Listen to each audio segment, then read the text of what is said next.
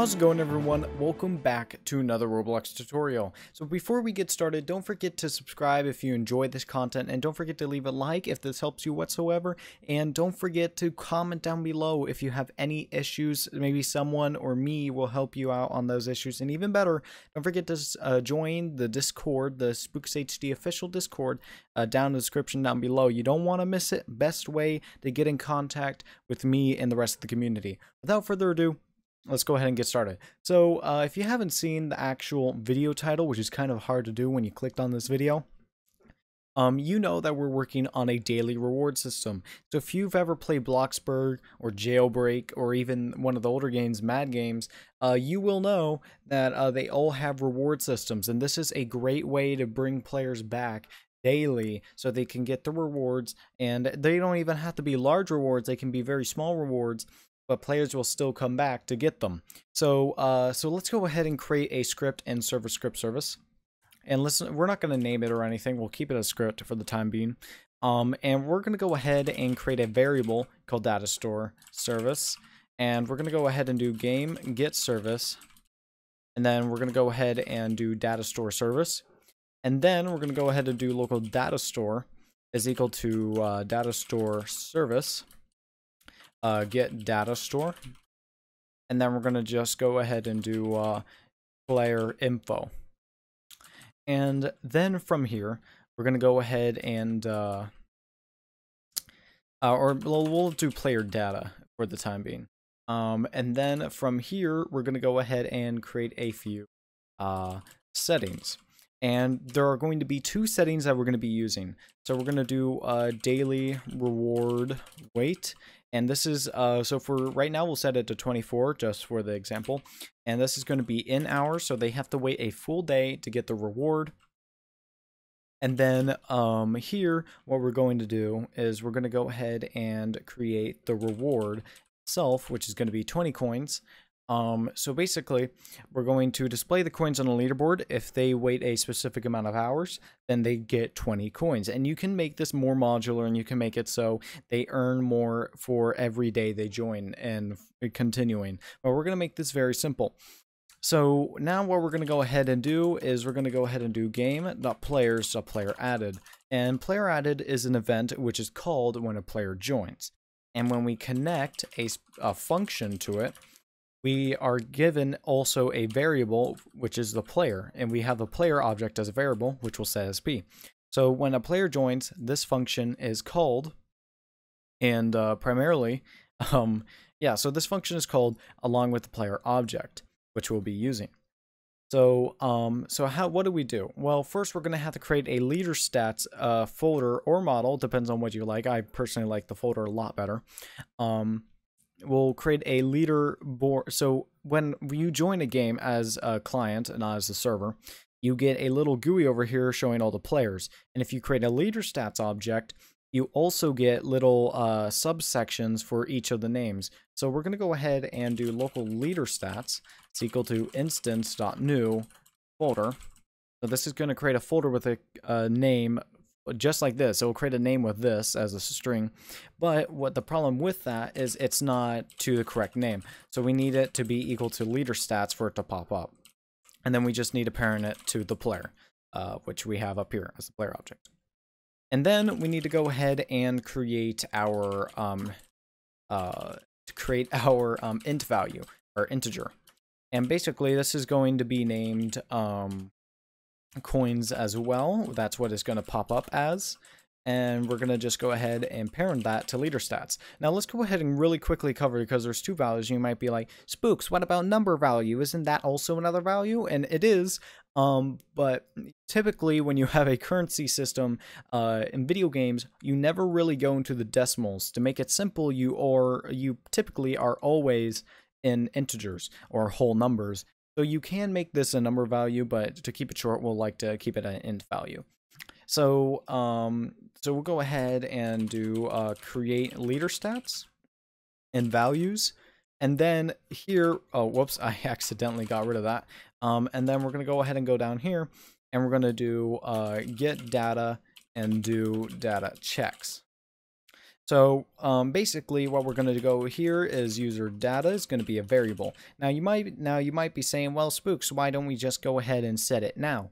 The reason why is because when we try to get data from a data store, there's a chance that it could error, and when code errors, it will halt the rest of the code below it. So we're going to go ahead and do if user data is or not if user data, my bad. We're gonna go ahead and call pcall function, or not call pcall, but well, we're gonna call pcall, which basically wraps whatever is in it in an environment where if an error occurs, it doesn't halt. Like, so if we were to put print here and we're like to do print hi, if something errored here, like if we were to do I don't know what errors. Well, if we were to just call error right here, honestly, that errors. If we were to call error here, it would not stop this from printing. But if we were to get rid of this, error would stop this from printing. So that's just the overall basis of what pcall does. So basically, user data, we're going to create a user data. We're going to set user data to data store, get a sync. And instead of using the player's username, we're going to be using a state that doesn't change, which is their user ID. And that, since that never changes, we don't have to worry about their name changing. And this used to be a common practice a long time ago, until we realized, hey, we can use this and we don't have to have these problems. So now if the user data does exist, so basically this is how you can view it. Let's say you have 4 doors with different user IDs, and let's say you have a 5th player that joins, a brand new player, and his user ID isn't a door. Well, you have his user ID as a key, but when you try to go find the door, it doesn't exist, so it errors. But here's the thing, behind those doors are little pieces of paper with information on it. If that door does exist with that key, the player user ID, and you put it in, you get access to that information and that returns it. And so that's how we know if the player just joined or if it didn't join.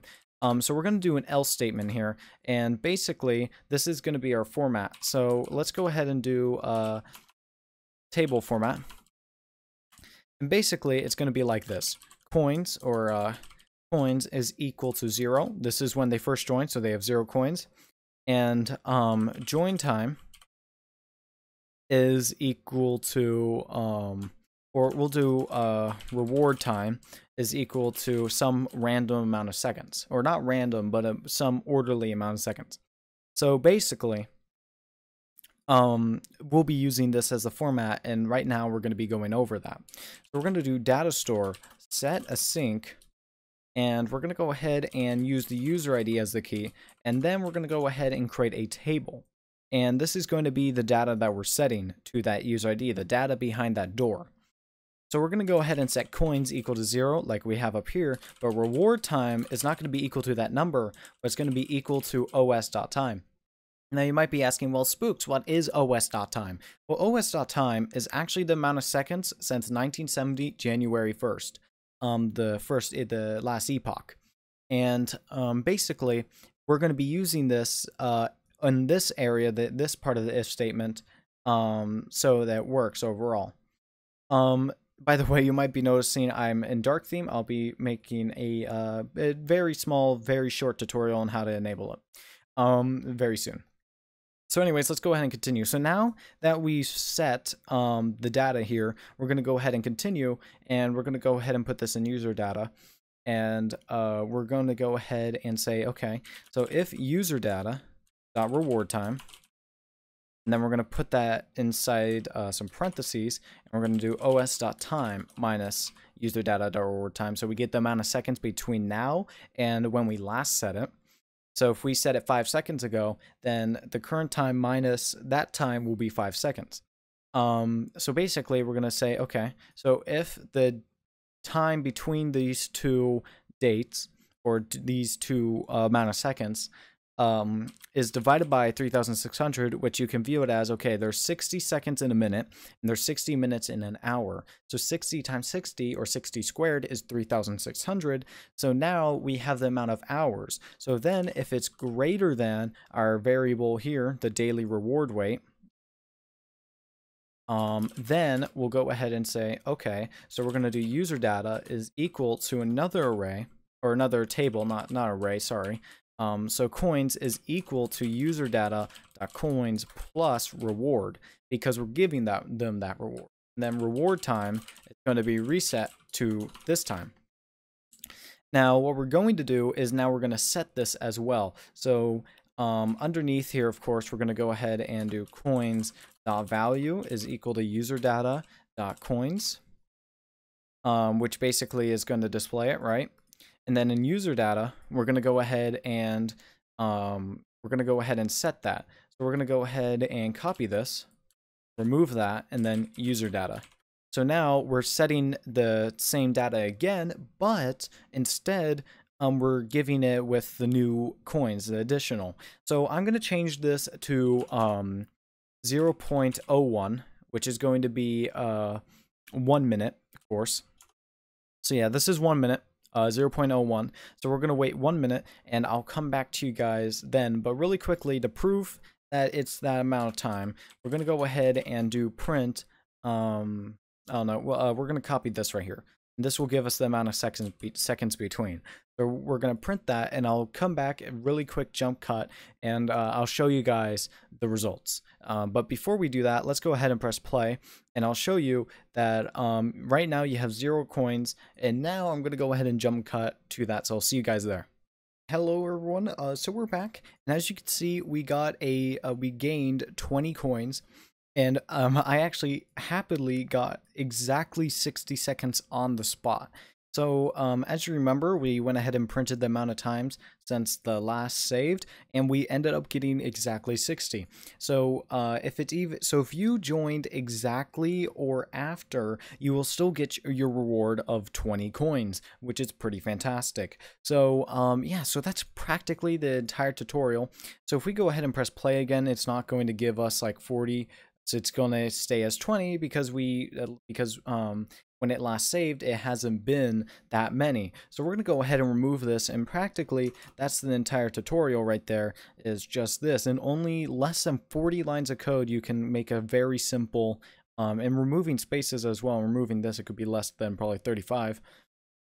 So yeah, out of this, it's a very simple, very simple daily reward system.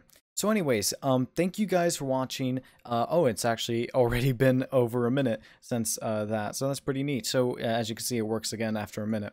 So anyways, so that's about it. So thank you guys for watching. Like I said in the beginning, if you enjoy this content and you want to see more, go ahead and subscribe. And don't forget to hit that little bell icon to get notified when I stream or when I go ahead and release a new tutorial or a technical video.